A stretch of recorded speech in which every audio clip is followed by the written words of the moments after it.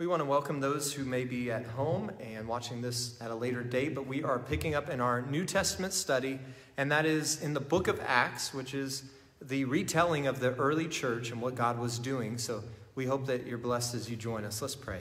Father, we thank you for the story, your story, and the word of God that is alive, that endures. The flower may fade, the things of this earth will pass away, but the word of God lasts forever. And Lord Jesus, you said that not one yoke, not one tittle will pass away before all things be fulfilled. And you said that the law and the prophets all pointed to you. So Lord, we thank you that the Bible points us to you, Jesus, the author and finisher of our faith and the author of life.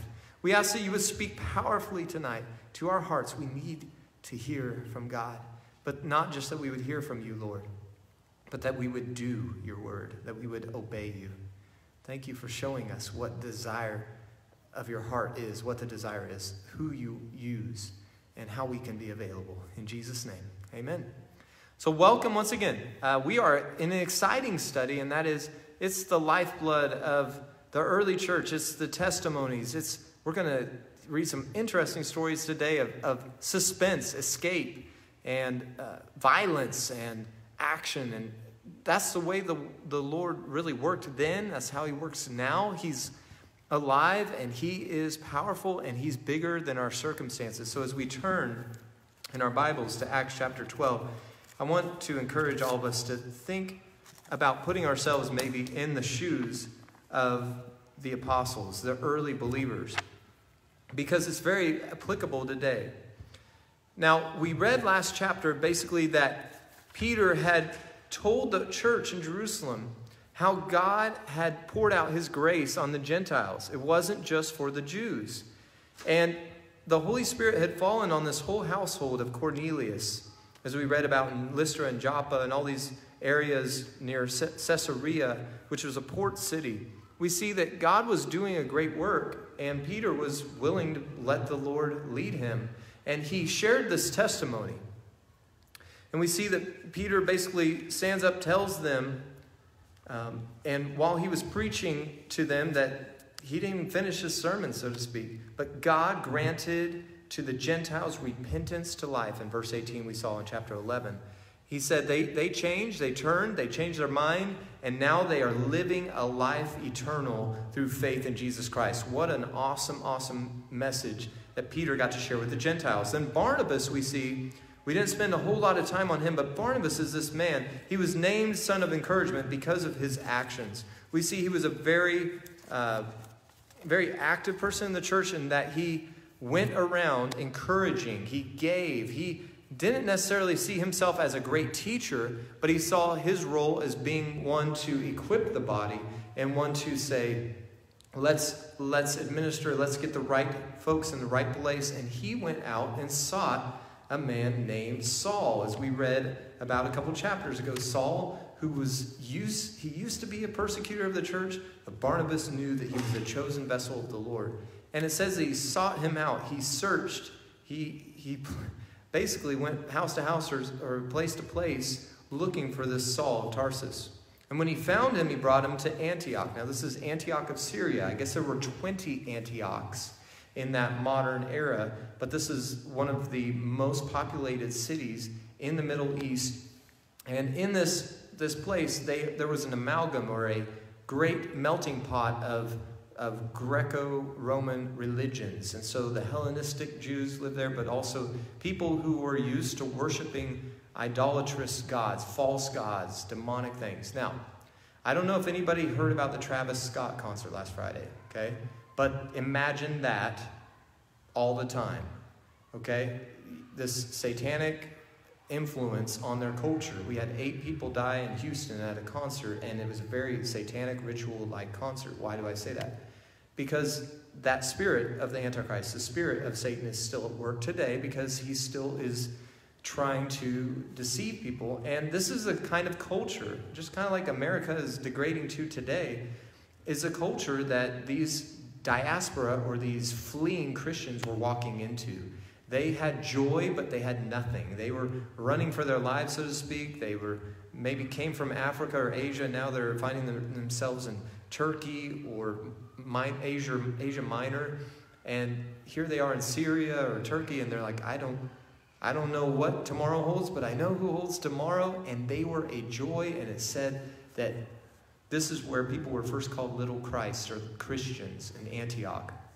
And in these days, the prophets came from Jerusalem to Antioch. Then one of them, named Agabus, he stood up. He said, hey, there's going to be a famine. So we had a prophecy, and he's preparing the people to get ready for really troublesome times. And God spoke through that prophecy. And then the disciples, they each, according to their ability, they sent relief to Judea. And they also sent it by the hands of Barnabas and Saul. So we read in the letters of Saul that, now Paul, that he had a heart for the poor. He said, I love giving to the poor. I made a lot of people poor. I feel terrible that I was a persecutor of the church. And here, this son of encouragement, Barnabas and Paul, they were the people that brought benevolence back to the poorest of the poor Christians in Jerusalem. Now, it kind of reminds me, if you've been in your Bible in the Old Testament, or you're doing it through the Bible study, when Jeconiah or Gedaliah, the ruler, was in power and he was made a vassal king, which is kind of like a puppet king by Nebuchadnezzar, he rebelled against Nebuchadnezzar. And Jeremiah was a prophet at that time, and they wanted to go down to Egypt, and Jeremiah's like, no. Like, don't disobey God's will. You are going to be more blessed if you just surrender to Nebuchadnezzar. Well, in this time, the only people left after the 3 waves of the Babylonian captivity were the poor in Jerusalem. And there's something to be said for the fact that the poor have a special place in the heart of God, in that they're rich in faith, but they're not putting trust in their own position, their own power, their own possessions, and they're not trying to coerce or use violence to get their will. So we look at the world today, and most of it is might makes right, or eye for an eye, tooth for a tooth, or dog eat dog, or Shark Tank type mentality. And in these days, the Christians that were fleeing Jerusalem had nothing, and so they stood in stark contrast, just as we should shine as lights in a great dark atmosphere, they did too, because here they are, the light of the world, the salt of the earth, and what are they doing? They're just, hey, Jim, nice to meet you. I'm from, Phoenicia, and hey, I just wanted to say, Jesus forgave me. He died on the cross. He rose from the grave. You need to know Jesus. And people were just saying, we do. I do need to know Jesus. You're right. And the Jews weren't able to reach these people, but all of the diaspora, all the people running for their lives were able to reach untold multitudes. So let's read on in chapter 12, verse 1. Now about that time, Herod the king stretched out his hand to harass some from the church. Now Herod, if you remember, he was an Edomite. And he was the last, his family, very corrupt family. They were the last of the Edomites, which were the descendants of Esau. They were very corrupt people. So he's like, hey, I'm going to harass some Christians because that makes everybody like me. Then he killed James, the brother of John, with a sword. So James and John, the sons of Zebedee, the sons of thunder. And because he saw that it pleased the Jews, he proceeded further to seize Peter also. He's like, hey, I killed James. It went pretty well. Let's take another one of those fishermen and let's make an example of him. So he took Peter. Now it was during the days of unleavened bread. So during the feast time. And so when he had arrested him, he put him in prison and delivered him to 4 squads of soldiers to keep him, intending to bring him before the people after Passover. So he put him in jail. I'm going to put you in a holding tank. I'm going to set the bond at $2 million. You can't get yourself out, basically. He put 16 soldiers and all these gates and all this protection. Could you imagine? Peter's just like, wow, I'm a pretty dangerous guy, right? Just a fisherman sitting here in jail. But he's got so many soldiers, tetrad squads of 4. He's got 16 soldiers guarding him. Now, watch what happens. Peter was therefore kept in prison, but constant prayer was offered to God for him by the church. While Peter's in prison, guess what the church is doing? They're on their knees. Yes, they're praying, right? And this cracks me up, though. They're praying constantly. They're having prayer vigil. Okay, guys, we're not going to eat for a little while. We're going to pray. Everybody come in. Let's pray for Peter. He's in jail. He's in jail. And when Herod was about to bring him out that night, Peter was sleeping. bound with 2 chains between 2 soldiers, and the guards before the door were keeping the prison. Excuse me. So he's guarded. He's literally chained to soldiers. Now behold, an angel of the Lord stood by him, and a light shone in the prison. So out of nowhere, a bright light. And he struck Peter on the side. He kind of kicked him like, wake up, man, get up. He struck Peter on the side. He raised him up, saying, arise quickly. And his chains fell off his hands. So the angel literally had to wake him up and say, get up, get out of here. Chains fall off. Then the angel said to him, gird yourself and tie on your sandals. So in those days, they wore robes. So they would kind of cinch it up, or they would gather it up so they wouldn't trip over the robe, obviously, and tie your sandals. So he laced up his shoes, so to speak. Put on your garment and follow me, the angel told him. So he went out and followed him, and he did not know that this was done by the angel. What had been done by the angel was real. He thought it was a vision. He was seeing a vision or a dream. Have you ever had something happen that was so surreal, you're like, am I dreaming? Again, this possibly... I've had it where it was really a dream and I woke up and was upset, right? Like I wish my dream was real, but in this case, it was the real thing. And he woke up, he's walking out of jail. Now, I don't know if you've been to prison lately. I have. I don't know if you've been in a jail lately. I have. You do not get in and out very easily unless they press that button and the sally port opens, right? And many times you're going through 2, 3, 4 layers of sally ports. So imagine he's walking past 16 ironclad or bronze-clad or golden-clad Roman soldiers, and they're just whatever's going on, they are blind to it, right? Just like Three Stooges or something. They don't even know that he's leaving. So he went out and he followed him, and he did not know what had been done by the angel was real. He thought he was seeing a vision. Verse 10, when they were past the first and the second guard post, they came to an iron gate that leads to the city, which opened to them on its own accord, of its own accord. So like this iron gate, and I've seen many steel or iron gates. Yes, it's a relief when you can get out of prison and you've been waiting. I could only imagine if you thought you were a dead man, right? He didn't know that he was guaranteed tomorrow. But here the iron gate swings open on its own accord. And they went out and they went down one street, and immediately the angel departed from him. It's like, okay, I've done my job. See you later. And when Peter, verse 11, had come to himself, kind of like the prodigal son, he came to himself. But he came to himself. He came to his senses, so to speak. He said, now I know for certain that the Lord has sent his angel and has delivered me from the hand of Herod and from all the expectation of the Jewish people. So he's like, the Lord just delivered me. This is awesome. I'm a free man. So what does he do? He looks around and he considered this. He came to the house of Mary, the mother of John, whose surname was Mark. So John Mark's mom's house, which he may have been related to, where many were gathered together praying. These are his friends, right? We gathered together with other believers, and he knew where they'd be gathering. And Peter knocked on the door of the gate, and a girl named Rhoda came to answer. So you hear this. He's knocking, knock, knock, knock. He knocks on the door, and Peter sees Rhoda, the servant girl, this little girl. She comes. And I can imagine, just like one of my daughters, coming to the door, and she recognized Peter's voice. But because of her gladness, oh, it's Peter, oh my goodness. And she's so excited, she didn't even open the gate, but she ran back inside, right? She just left him there. And she goes in and runs to everybody and says, Peter's here. And they all looked at her. They're all in a prayer meeting praying for Peter, who's in jail. And guess what they say to this Rhoda girl? Oh, you're out of your mind. You must be crazy. What are you talking about? You're beside yourself. And she kept insisting that it was so. So they said, oh, it's his angel. It's Peter's angel. Right? So they were just praying for hours, maybe. And God answered their prayer, and here she is announcing it, and they're like, oh, I don't believe it. Get out of here. Get out of town, right? Are we like that? Sometimes we pray that God would move, and next thing we know, he answers, and we're like, no, that's no way. No way, God. But that's exactly what happened with Peter here and Rhoda and all the people. And it's just awesome. When Jesus said, you have little faith, he only needs a little faith. But he's patient with us. Aren't you glad that Jesus is patient with us? Thank you, Lord. Thank you, Jesus. You're patient. Absolutely. Hallelujah. So she recognized Peter's voice. She runs in. She leaves him at the door, which is not typical hospitality.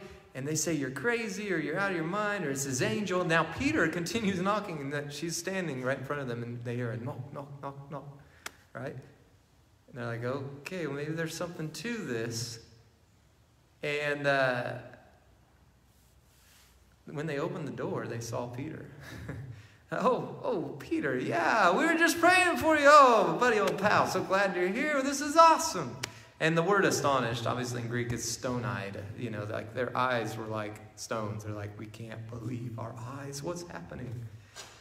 But motioning to them with his hand to keep silent, he declared to them how the Lord had brought him out of the prison.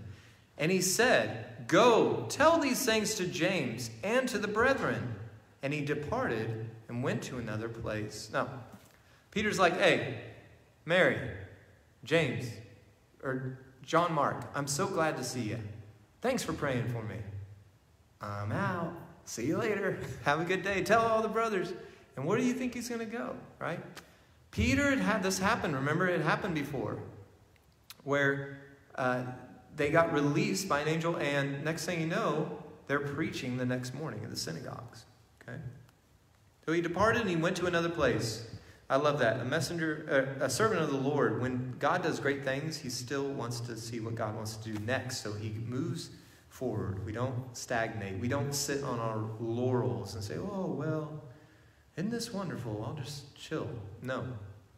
Then as soon as it was day, verse 18, there was no small stir among the soldiers about what had become of Peter. Hey, could you imagine? You had one job, right? You had one job, one person, and all 16 of them, okay? This gets really terrible. You had one job. Has anybody ever, it's kind of like we've watched The Incredibles, my family watched that so many times, and don't really care for some things on the second movie, but one thing about Jack is you turn around, he can walk through walls, and he disappears. Well, in real life, you have children. You can take your eyes off of them when they're in that toddler phase for just a few minutes, and next thing you know, they're gone. Well, that's not the same thing when you're chained to the officers. What's your explanation going to be now? Like he's literally ball and chain, chained to these officers, and somehow they were in a stupor and they didn't know he's gone. So just like the soldiers at the resurrection tomb, they were like dead men, the guards, so to speak. But when they came out of their senses, and they snapped back to reality, they're thinking to themselves, what on earth? And there's a stir, and everybody knows. You talk about controversy, you talk about suspense. Everyone knew. As many of your parents may have said in a different term, your bottom is grass, right? So, but it's that you're up a creek without a paddle. You are in big, deep stuff, okay? And so that's what I could just imagine.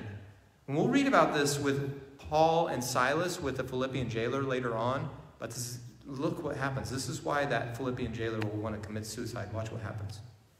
When Herod had searched for him and not found him. Could you imagine? This is the same family as Herod the Great, who said, find the king so I can worship him also. And he murdered all of the babies who were 2 years old or younger in Bethlehem. And Rachel weeping for her children, as Jeremiah prophesied. So he's storming into the prison. Where is he? Give me this guy. You could imagine like a mafia mob type. That's the kind of mentality of this king. He storms in, and he didn't find them. So in his rage, he examines the guards, and he commanded that they should be put to death. And he went down from Judea to Caesarea and stayed there. Okay. Just think about that. Peter did not wish any harm to these officers, to these soldiers, right? He didn't wish anything. But that's the way the world is. God's will is done, and the world is brutal. The world will turn on you in a moment. You could be doing everything right. And when God's will, we think about it. Jesus, is he on the throne, guys? Is Jesus on the throne right now? Amen. Yes, he is. And does any of this nonsensical stuff that our culture has thrown our way surprise Jesus? Is he bigger? Absolutely. So, looking at this story, we see God on the throne, not being surprised, but Herod trying to take matters that were much bigger than him into his own hands. He's taking the lives of innocent people, just like his daddy, Herod the Great, or just like his uncle or whoever. There's so much enmeshment and mess in that family. But we see this, poor guards, they weren't doing anything wrong. They were just doing their job. And we're celebrating Veterans Day tomorrow, right? These guys were honorable men. Honorable men just trying to do their job. So here we see the tyrannical nature of the kings of this earth and how they will just flip a lid and they don't care who they hurt. Let's contrast that with the King of Kings that Peter was arrested for. The Prince of Peace, who never commanded us to harm another person, who said, love your enemies, pray for those who persecute you. Do good to those who spitefully use you. When they say all manner of evil against you falsely on account of me, rejoice and be very glad, because they did the same thing to the prophets. They're going to do it to you. Look at the contrast, right? We have a gentle Savior who holds all of eternity in his hands. He holds everything together with the word of his power, as Hebrews tells us. And then we have an earthly king who says, I'm going to destroy you, and he literally can kill you, flesh and blood. But Jesus said this, as you all very well probably know. Do not fear him who can destroy just your body. Fear him who has the power and authority to destroy your body and soul in hellfire. Jesus doesn't want anyone to be destroyed. He has true authority. And what did he do for us? He laid down his life. And yet, the kings of the earth plot in vain, as Psalm 2 very clearly describes. Now, Herod had been very angry with the people of Tyre and Sidon. Where's Tyre and Sidon? Tyre and Sidon is up north. And if you have had the privilege, we've been studying the life of David on Sunday mornings. And Solomon. Well, the king of Tyre sent a lot of sycamore trees and 2.5 or 3 tons of gold, literally, to Solomon, like tons and tons of gold. But Tyre was kind of Syro-Phoenician, so Syrian, Phoenician. They were the ships that had the dragon heads. You know what I'm talking about? They ruled the Mediterranean. So the king of Tyre is also chronicled or described very clearly in Ezekiel chapter 28. And what does God have to say about the prince of Tyre, the king of Tyre? That because of the multitudes of his trading, because of his wickedness, he's traded spices and goods and gold and silver and souls of men. It actually is talking about the principality behind him and Satan himself. So Isaiah 14, Ezekiel 28, where it talks about Lucifer, son of the morning, and the prince of Tyre. Tyre has a symbolic, kind of like a New York City or a Los Angeles harbor, a symbolic of Babylon-ish, what I would say, magnitudes. That God was not pleased with the king of Tyre at that time. But Tyre is this coastal city, as you recall in Matthew's gospel, that Jesus sent the disciples and he went up to Tyre and Sidon, which is Galilee of the Gentiles. He went to the Gentile regions. And it's kind of a coastal melting pot, like I said. It's the Gentile region. Well, Tyre and Sidon being those coastal cities, Tyre was scraped into the sea, if I recall. In Ezekiel, there's a prophecy that describes what happened. I believe Alexander the Great did it. And they moved the whole city of Tyre 1 mile out into the Mediterranean, and he raised or leveled the city of Tyre and scraped it as an isthmus out into the Mediterranean Sea to make a land bridge. They were so wealthy, right? They had so much abundance, they thought they could just buy their way out of their problems. So Tyre, even in this time, was a wealthy area because of its coastal location.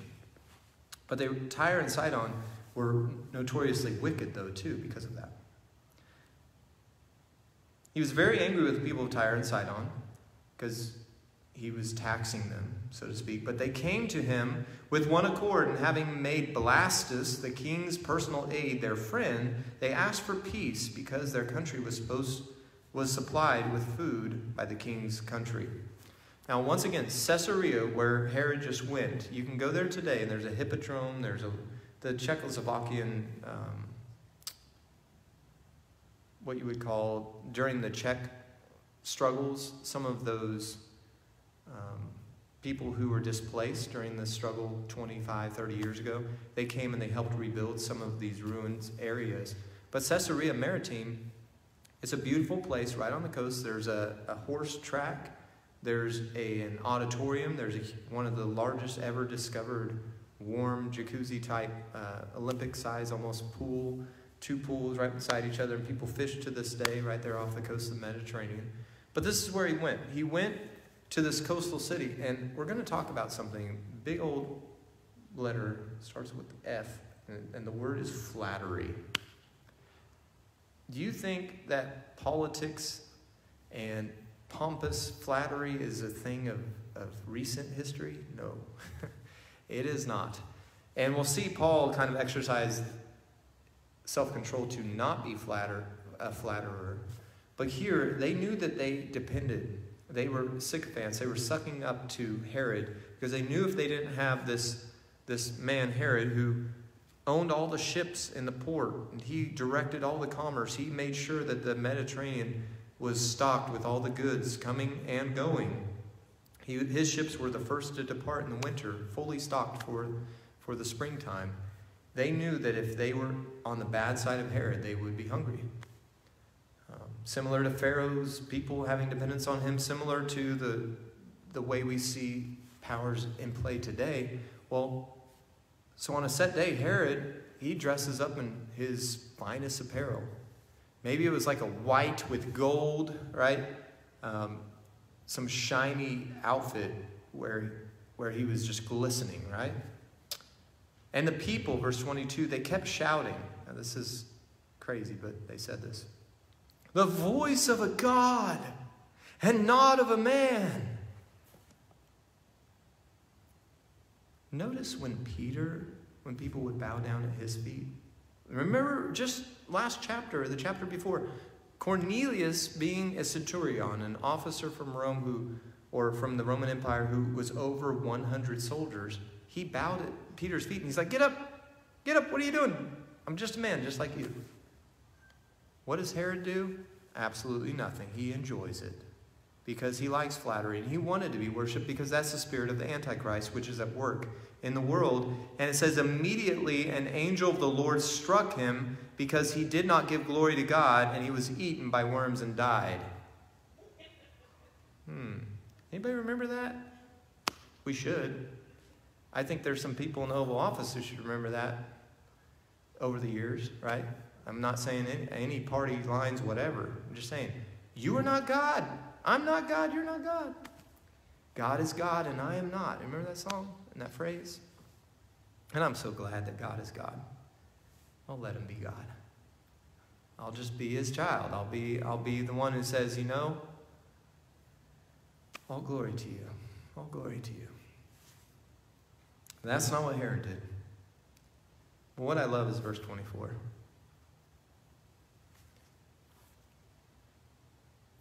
But the word of God grew and multiplied.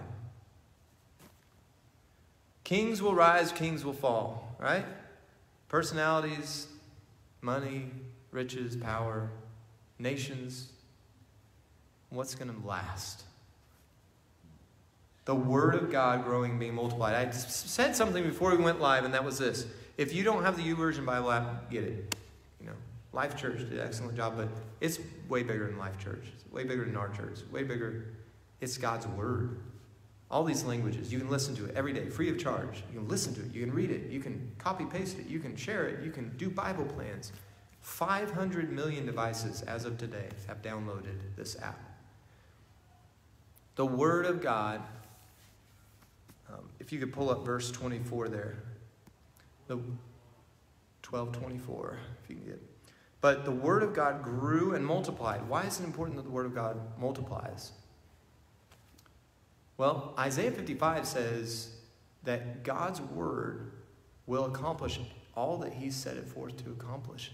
like the seed to the sower and how water comes down and waters the crops. Have you seen people harvesting crops just yesterday? Have you guys seen the fields? Have you had a chance to drive down 254 or 54 lately? I mean, they're harvesting. They are getting it done. They've got sorghum fields, alfalfa fields. I mean, I think the alfalfa is what they were cutting yesterday when I was coming down 295th. But you look at that, there has to be a seed and water and photosynthesis and all of that. The Word of God is like that. It's a seed. And literally in Greek, Jesus used the word sperma, is a seed, like what we talk about, the recreation or creation or procreation with our having children. Same terminology, because it has to start somewhere. You have to have the egg and the sperm. You have to have the seed in the ground and the water and the photosynthesis. Here too we see the Word of God. Persecution didn't stop it. It was almost like fertilizer, like nitrogen. You see a lightning storm. There's this film called God of Wonders. If you go on YouTube, you can look up God of Wonders. It used to be godofwonders.org or .com. I think there's 25 lightning strikes every second, something like that, because they have this little blurb on lightning. It's really fascinating. Something like 5 or probably up to 5 or 10 million lightning strikes a day. And you think to yourself, why so much lightning? Well, lightning produces nitrogen that then gets rained on and fertilizes the land. Have you ever thought about that? Crazy how genius our God is. You got people trying to grow stuff with hydroponic systems inside their house, and it's like God does the best. You know, we try to do all these drip irrigation systems, which is like the Garden of Eden, and that's cool. But the Word of God is like that. It's a seed. And even with persecution, even with your Herod destroying and killing, it didn't slow it down. It actually was like a lightning bolt. It created fertilizer. So we see here, the Word of God grew and multiplied. I pray that the Word of God multiplies in your heart and in your life, and that you do get the Bible app. The YouVersion Bible app or anything. Find it and get into a study. Get through the Bible. If you read your Bible and pray every day, it makes a huge difference in your life. Amen? So it's like a steady diet, and we focus on our exercise, our diet, and balance. If all I eat is ramen noodles, I'm going to be a ramen noodle, right? I hear they're really good if you crush up tortilla chips in them, but I don't know. I haven't had it for years because it's too much salt. Anyway, my point is balanced diet. If I only read the things I like to read in the Bible, I'm not going to get that balance. When I am going through Jeremiah lately, it's depressing as all get out. I'm like, what in the world? Lamentations, Jeremiah. And I'm like, Lord, what are you trying to tell me? It's really depressing. Well, he's kind of warning us that when we see wickedness around us, there's judgment, there's consequences. When there's sin in the land, that God will deal with it. There's retribution. And we can't just keep on sinning. So you look at that. You can't just study the things you like in the Bible. As I think it was Mark Twain who said it. Maybe I'm wrong. You can look it up. It's not the things that I do understand about the Bible that I don't understand about the Bible that I have a problem with. It's what I do understand. And when you study the Word of God, the more broadened you understand everything God's commanded you, to love Him supremely, love your neighbor, and everything that comes in between, what's right, what's not right, how to get right, how to stay right. You will forget. But Jesus says, if you're faithful to the light that you have, more light will be given. If you're not even obedient to the light you have, then even what you do have will be taken from you. So there's a faithfulness component. So the Word of God multiplied in the face of persecution. And Barnabas and Saul returned from Jerusalem when they had fulfilled their ministry, and they also took with them John whose surname was Mark. So remember, Peter went to John Mark's house, and that John Mark is the one who authored the Gospel of Mark. So we just studied that not too long ago before we went into the book of Luke. But John Mark, a lot of people will say he wrote the Gospel of Peter.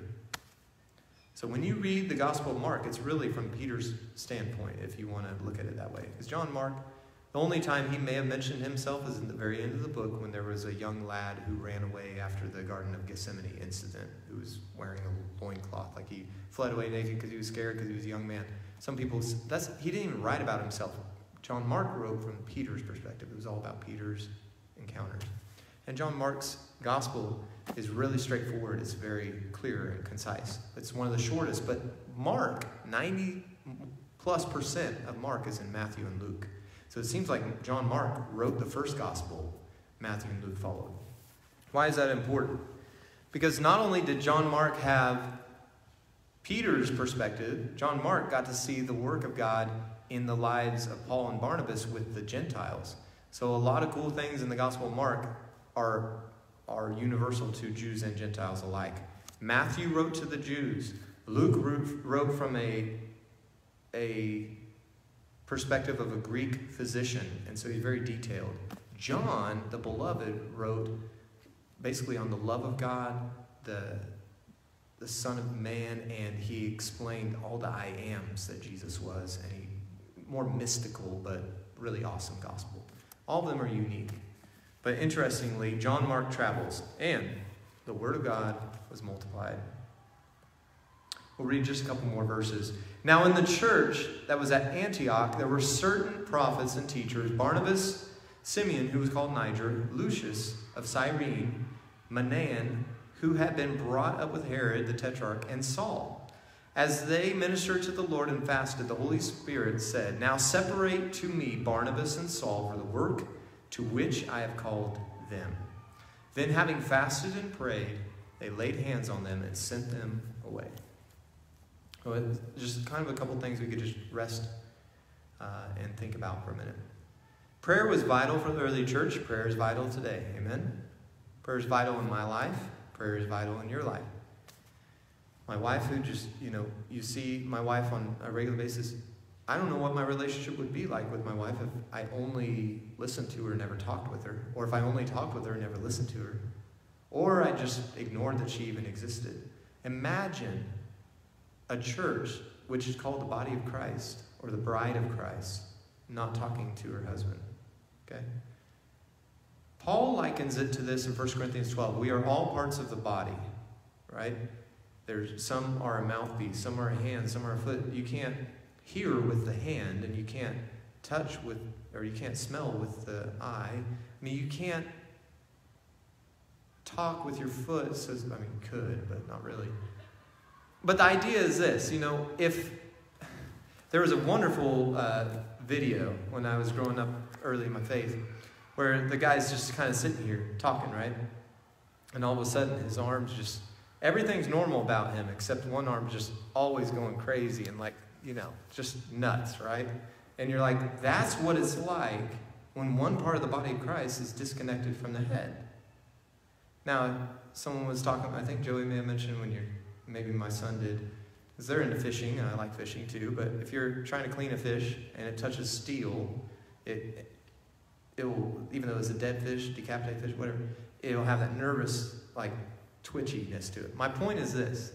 The brain, you can have someone who's brain dead and all that, but sometimes when someone's dead or whatever, they can still move. I don't want to be a dead, disconnected body, disconnected from the head. Christ is the head of the church, amen? And the early church recognized that without him we can't do anything, like John 15:5 says. And just like Moses said, if you're not going to go before me, God, if you're not going to be with me, I don't even want to go. You have to, right? And, our culture's kind of lost this devotion to marriage. Even some things like, there's a mentality, I've heard this said, I won't tell you where, but I've heard it. If you leave me, I'm going with you, right? It's almost that mentality has to be there when in your current committed relationships. And we live in a throwaway culture where it's like, well, if I don't like it, I'm going to leave it, or I'm just going to throw it out. And that is not, no. That is not the church. That is not the way we are. And Jesus, in the early church, his word was multiplying, and people were dependent upon him. And guess what? Because of their dependence upon him, he worked powerfully. And he transformed lives. So once again, going back to 2 chapters ago, Peter had to be woken up. God had to say, hey, don't call what I say is clean unclean. Go to the Gentiles. Share the good news. They're welcome. And then we see he shares, and God, because he was praying, he was seeking the Lord's face. And it gets confirmed to the church. And we see here, in our prayer life, we get connected to the head of the body, and he leads us in different ways. I'm so thankful for these kids screaming in the background and all the volunteers, right?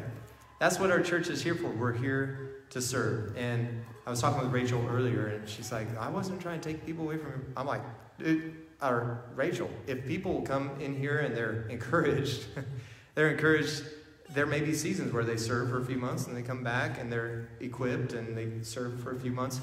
You know, it's a wonderful thing when we have so many servants that we don't need anymore, you know, and that's cool.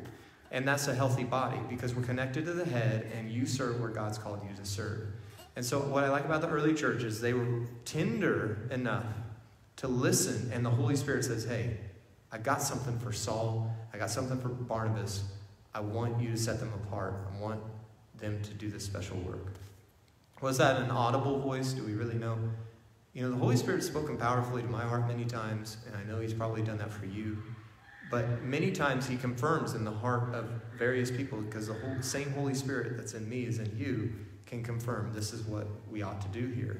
And so I love that they sought that agreement from the Spirit, and I love that they waited on the Lord and the power we see in prayer. Amen? The answers to prayer. And it's so funny that we got that illustration of Rhoda and all the praying friends of Peter saying, oh, it's just his angel, right? How much is that like us? We get answered. God answered your prayer exactly what you need, and you're like, no, that was just a coincidence. You know, just luck. No, we as believers believe in the providential, provisional, like God provides with his mighty hand. Amen? So the Word of God is living and powerful and active and sharper than any two-edged sword, dividing even soul and spirit, the intents of the heart, like bones and marrow. Like it's hard to separate sometimes the bone from the marrow. But God's word can separate even the most intricate areas of your life and say, you know, Jim, you're doing great here, but you need to tweak that. Or Justin, you know, I like what you're doing here, but the way you said that or the way you did that needs to be changed. The Holy Spirit can whisper through his word, through his scriptures, remind you where you're out of step. So I love that about the Lord. And as we see God working powerfully, remember, I don't care what the government does to you and kills you. However you die, you could die the worst death, like James, or the worst death, like whoever. You're going to die when God wants you to die. And that you're going to die gracefully because you're in the hands of the Lord. Your spirit goes to be with the Lord. And I don't care who's in power. If we lived in Russia and Vladimir Putin, if we live in America and it's Biden, if we live in China and it's Xi, whoever. At the end of the day, Herod thought he was doing his will, but God's will was done. Herod thought he was arresting Peter. God's like, let me show you what you really have control over, Herod. And it was very little. You have control. You can sin. You can choose an evil attitude. You can choose a rebellious spirit, but you cannot stop the work that I want to do. And so can I put it this way, and I've heard missionaries say it before. When you're in the middle of God's will, when you're pleasing to him, when you are faithfully obeying him and you want his best for your life, you are like Super Mario Brothers, indestructible. As you, right? You hit that golden star and you are indestructible until the moment God says, that's it, I'm ready to take you home. That makes sense? That is our hope.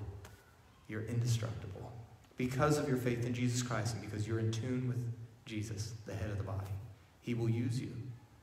Well, I don't feel very important. Well, maybe you're a spleen, okay? But you are important to the body of Christ, just like a kidney. What does a kidney do? If you have a bad liver, spleen, or kidney, you cannot deal with the toxins that come into your body properly. You cannot excrete the nastiness out. And we need people to be interceding and to help pray that evil is rid. We have angels here. We have demonic forces attacking all the time. If you knew how many attacks we've had in the last few weeks, you could probably tell me several, right? But as we, and as I'm talking with you, preaching to the choir, as we seek the Lord, persecution, trials, and spiritual warfare are a thing. But, wow, you all are important to the process. You know, some days I feel like I'm a gut, like, or I'm a shoulder. Sometimes I feel like a mouthpiece, like I'm the voice. But I'm content if God, I was content in the preschool, right? Cassie and I, people are like, are you okay? We haven't seen you in a while. We've been in the preschool for the last 3 or 4 years. Like, we love it. It's fine. It's good. Every Sunday. It's all good. Well, will you lead worship? I guess, yeah, sure. Joey's like, I'll do it if Justin does it with me. But we were content back there. So it doesn't matter. Preschool, cradle to the grave, right? Wherever God's calling you, right? Everything is just as important. And if God still wants to use you, he can break through prison walls to get you where he wants you. So just remember, you may feel like Peter, like, what's going on in my life? And Jesus might be right on the verge of breaking you out of something that brings so much glory to him, right? But the world can't stop what God's got in store for you. You're indestructible. Let's pray. Father, we thank you, and we ask that there be a blessed time of prayer right now, that we would meet with you, and throughout this week, we think about the veterans who served our country. We think about these poor soldiers who lost their life because of a tyrannical leader, lack of leadership. Lord, and we just commit our lives to you, Jesus. We know your will be done, but we want to be in the middle of your will. Lord, we want to be obedient to you like Peter and Paul and Barnabas and John Mark and the early church as they sought you. Lord, we need you even more than ever because we know the day's way much closer. It's way closer than when we first believed, and so much more of a need for us, just as much of a need, I should say, as the early church. So Jesus, we do give our nation to you. We give our communities to you. We give our hearts and our families, our neighbors and our co-workers, especially those who haven't trusted you. Use us, Lord, each one of us, to share the gospel, the good news. Jesus came, he died, he rose again, so that you can be free forever to be with the Father. May we share that message. May people receive and say, I do believe, I do confess Jesus is the way, the truth, the life. I do want him to be my Lord and Savior. May we lead people in that direction, that lead them in that prayer and show them the lifestyle that it's exciting. Maybe somewhat scary to our old nature. It is very scary sometimes in our old nature. We get worried, we get afraid, but when we remember we're indestructible till you want to take us home, Lord, it gives us great comfort. So give us that boldness, give us courage in the face of persecution to know that you, the God of angels' armies, protect us and your will be done. But help us to be, like the prayer says, lead us not into temptation, but deliver us from evil. And let your kingdom come and your will be done in our lives. Help us to be merciful image bearers, the children of the great King. And we say to other people, welcome to the kingdom. If you put your faith and trust in Jesus, welcome to the kingdom. May we reconcile people to you, Lord. Thank you for this story. Thank you for the humor. But most of all, thank you for the power that you show us through Jesus Christ. In your name we pray. Amen. I would just encourage you to take some time, whether you're at home or you're here. Just find somebody, pray. People, I may have not met you. I may not know what's going on in your life. The only way someone can know how to pray for you is just share what's going on. What's going on in your life.